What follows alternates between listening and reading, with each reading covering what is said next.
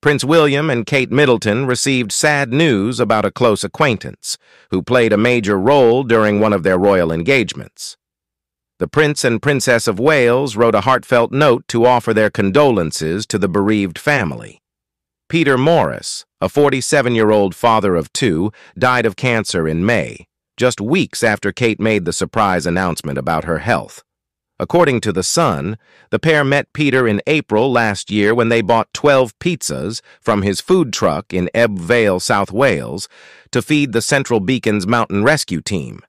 In the letter, William wrote, "We can only begin to imagine the huge hole he will leave in your life, and my heart goes out to you and your family." He added, "Catherine and I thoroughly enjoyed meeting Pete.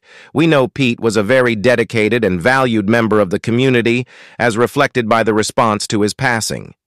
He ended the message with, "I wanted you to know how much you and your family are in our thoughts right now." Peter's widow, Tracy, told The Sun the letter came as a massive surprise, but she thinks her husband's death may have struck a chord with him because Kate is undergoing treatment. Prince Harry and Meghan Markle's chief of staff has quit just 3 months after taking on the role, as it was decided he was not the correct fit. The Duke of Sussex handed Josh Kettler the prestigious title earlier this year, as it was believed he would be the ideal candidate to guide the couple through their next phase.